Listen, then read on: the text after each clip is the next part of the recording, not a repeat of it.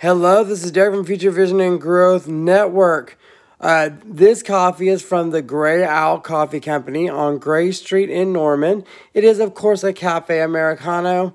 The tasting notes on it are, it's got a little bit of a roasted acorn, very much dark chocolate, a little bit of, it's kind of a creamy flavor, a little bit of vanilla.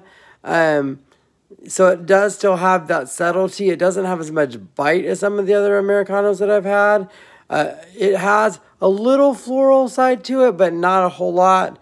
The after flavor, a little bit of charcoal, maybe a little bit of pepper, but really roasted meats, a little bit of umami flavor. But it is really, really good. Check them out. They're amazing. They're employee owned on Gray Street.